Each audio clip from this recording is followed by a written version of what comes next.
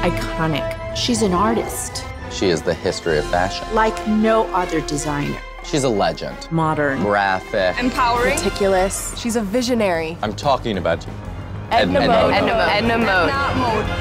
Obviously. What is it? Who are you? What do you want? My God, you've gotten fat.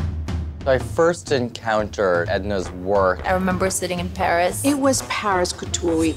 Moi, je suis très excitée de voir les shows de Chanel, Dior, mais bien sûr, Edna Mode, c'est le plus important pour moi. And here comes Edna. Explosive jumpsuit. Edna Mode's collection was such a feast for the eyes. It's like no one else. Unlike anything I had ever seen. When she designed a dress for me for the Emmys, and I knew that I'd made it as a model. Supermodels. Some show in Prague?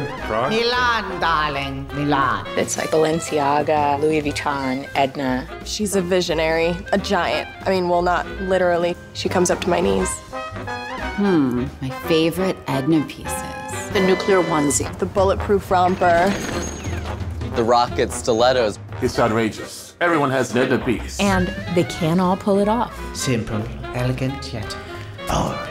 She's very intimidating. No cape. No capes. No kicks. No comment. Edna hates capes, so we all hate capes. Have you ever heard anything so ludicrous? Edna's a divisive figure, but at the end of the day, she's a visionary. And I would say Edna Mode is like the modern day Andy Warhol, but I think Andy Warhol looked up to her. Bravo, Edna. Bravo, darling. Thank you, Edna. You're the best of the best, Yes, I know, darling.